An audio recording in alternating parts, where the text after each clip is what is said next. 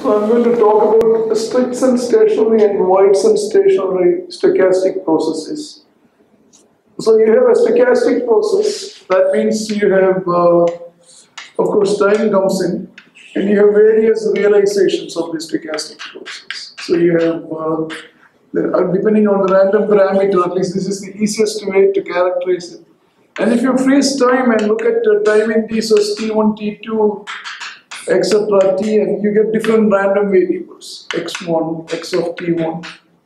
So what you see here is different random variables, and you want to, of course, if you have different random variables, you have, so if you call this to be x1, and this to be xn, which is x of tn, you have n random variables. And so one way to characterize this is, look, if you have n random variables, you can look at their joint density function of random variables x1, x2, etc., xn. So x1, x2, xn. So these are their variables. But just to, x1 corresponds to time index t1, x2, t2, etc., tn. So we do know that because these are referring to time indices, the joint density function, in addition to having the will be the variables being x1 through xn, it will be also a function of t1 through tn. And if you can, so for complete characterization of this, n is arbitrary here. So if you put n equal to 1, you get the first order characterization. You put n equal to 2, the second order characterization, etc., all the way. And if you have this density function for all values of n for arbitrary time indices t1 through tn, then that's the complete characterization. So you can see that's hopeless. So generally we deal with the first order and second order characterization. So it is, so this is the first order characterization. You don't need one. So you can say a random variable at that, you take a random variable at any time index, you have a density function for that random variable, but it's going to be depend on which time index it refers to. So in general, it will be a function of x and t. This is the first order characterization, and the second order characterization similarly will be two random variables, x1 and x2, corresponding to time indices, let's say t1 and t2. And so on, you can have third order, in general the nth order density function. If all these density functions are known, for all values of t1 through tn, n arbitrary, then we call that the complete characterization of random variable, the random process x of t. So the question is, how do you find whether there is some sort of order or behavior, some pattern underlying this, and that's where the sense of stationarity comes in. So the idea is that if you observe these generate n random variables of time indices t1, t2, tn, and you shift everything by a constant amount, let's say shift it by sub c, so that then look at, so I will generate time indices t, instead of t1 I'm going to see t1 plus c.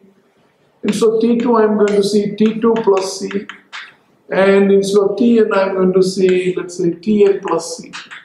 So these are new random variables. So I can call them to be x1 prime, x2 prime, etc., xn prime for better notation. So if I look at these random variables x1 prime, x2 prime, etc., xn prime, they correspond to time indices t1 plus c, t2 plus c, etc., tn plus c. And if you want to make any comparison, I'm going to use these dummy variables to be the same, x1, x2, etc., xn. But x1 the random variable x1 prime corresponds to t1 plus c, x2 prime corresponds to t2 plus c, etc. So the first order characterization will be just with the first random variable. So you have here f of x1 prime, x comma t plus c, and the second order would be, this is not the derivative, just x1 because the time index t1 is shifted by some constant amount the tc. So all this is like coming back and looking at it tomorrow or whatever after a fixed duration of time. So rather than call something else, I just put primes to denote that this is corresponding to t1 plus c, t2 plus c, etc. So all the time indices, the n time indices are fixed, moved by the same constant amount of c, shift in time. So this will be x1 comma x2, t1 plus c, t2 plus c. So what we mean by stationarity is that if you shift everything by a constant amount, the joint behavior, which is represented through this joint density function, if it remains unchanged, in other words, if you have equality here, or here, or here, then we call the process to be a strict sense stationary.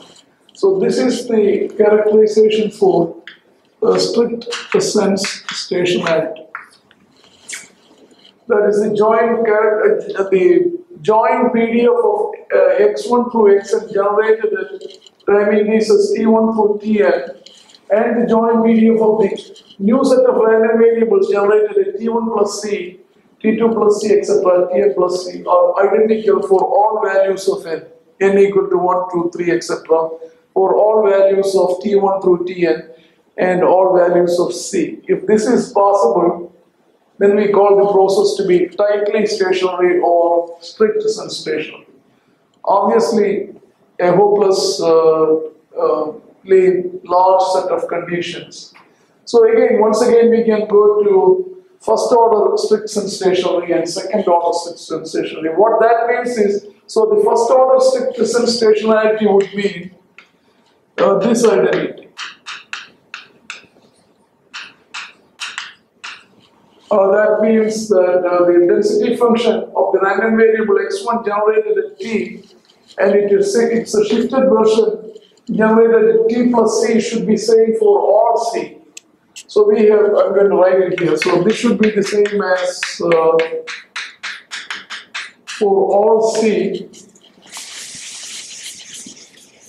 And similarly, the second order strict sense stationarity would mean the random variables x1 prime and x2 prime generated at t1 plus c and t2 plus c should be identical to the original to this one. So this is first order strict sense stationarity.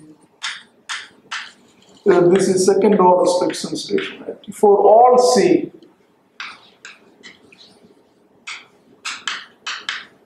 So we can look at some consequences. This should be true for all C, any C. So that means it should be true for C equal to minus T. So if you put C equal to minus T, you get, so if this is true for any C, then this would become f of x1 prime x comma C. So I'm going to try for C equal to minus T. So that is T minus T is 0, or essentially it will be this. So one consequence is that if the first order density function is true for any C, then it is not a function of T, obviously. So it will be only a function of X. And from here you get, as a consequence, the expected value of that random variable x1, which is x of t, would be integral x multiplied by the density function. So in general, the density function is like this. But if it is first order strict sense stationary, this is not a function of t. So you will get this to be a constant. So what we see is that if the process is first order strict sense stationary, then the mean is a constant.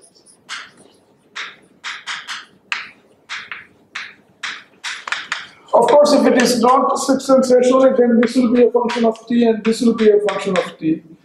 And so in general, of course, the mean can be a function of t, whereas for a strict sense stationary process, the density function is, first order density function is independent of t, and consequently the mean is independent of t. Now, if you, that's one consequence. So if you say the process is also second order strict sense stationary, then the joint density function of x1 and x2 corresponding to time indices t1 and t2 must be the same as the joint density function of x1 prime and x2 prime corresponding to time indices t1 plus c and t2 plus c for any c. So that means if I try c equal to minus t2 or minus t1, whatever, this should be still true. This equation should be true. That means this density function is going to be in look like this. So I can put c equal to minus t2. So this will only be a function of t1 minus t2. So one consequence, the other consequence is that if the function is second order strict and stationary, then the joint density function of any two random variables only depends on their difference, not t1 and t2 separately, t1 minus t2 or t2 minus t1. So for the first order density function will be independent of time. Here it depends on the difference of the time indices. So a consequence from here is if you look at the autocorrelation function of this random variable at this process at arbitrary time indices t1 and t2, which is expected value of xt1 multiplied by xt2 star. So this is by definition x1, x2 star, the joint density function of x1 and x2.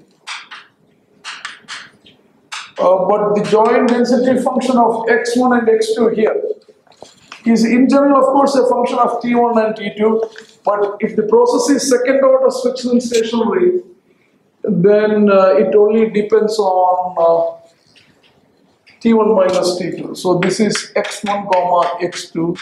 Then you have the difference of the time indices dx1, dx2. And you can see x1, x2 gets integrated out, so you get a function of t1 minus t2. Or in general, I can write the autocorrelation function is a function of t1 minus t2.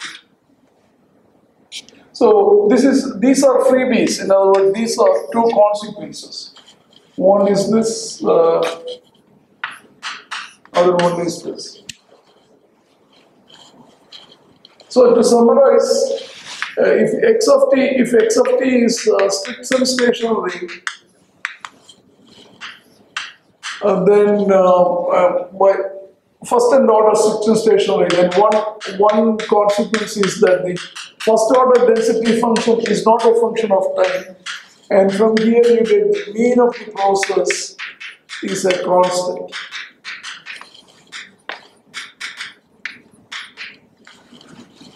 And the second order density function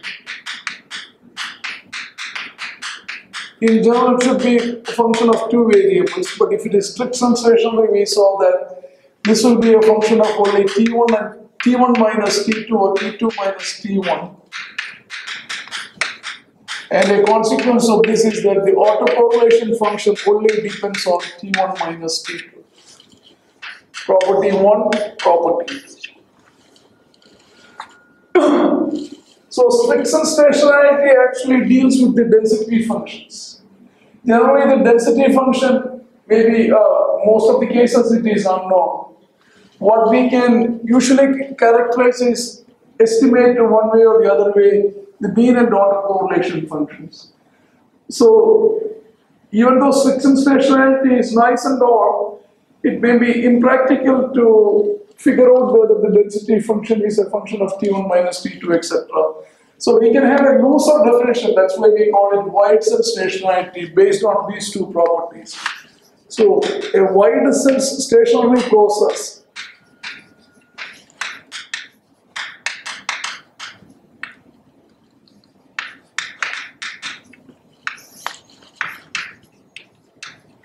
only just uses these two properties, one property and the second property. So a process is said to be wide sense stationary if the mean is a constant and the autocorrelation function depends only on t1 minus t2. So of course if a process is strict and stationary, then because these two are true, we know that it is also wide sense stationary. But you can clearly see, just because the mean is a constant, the autocorrelation is a function of t1 minus t2, it doesn't have to be strict and stationary. So this way, it doesn't have to be true. The only exception being a Gaussian process. So if except T happens to be Gaussian process. If you recall, for a Gaussian process, the joint density function only depends on the autocorrelation, because the characteristic function is of the form e to the power minus mu transpose some vector omega minus omega transpose r omega, where r is the covariances. So this is the characteristic function of a Gaussian process. The joint density function is just the inverse transform. But notice that this only depends on the mean vector and the covariances. But the covariances are a function of R1 minus R2. So you can see any order of density function is only going to depend on T1 minus T2. And that is also true here. This should be true for any C. So you can see that the joint density function only depends on the differences of the time indices at which these random variables are evaluated. So for a Gaussian process, of course, if it is Whiteson stationary, you will have this difference property on all the density functions. Consequently, it will also be strict stationary. All other cases, Whiteson stationarity does not imply strict stationary. Whiteson stationary is easy to compute or easy to check because it only depends on two observable properties: mean constant, autocorrelation depending on the difference of the time indices.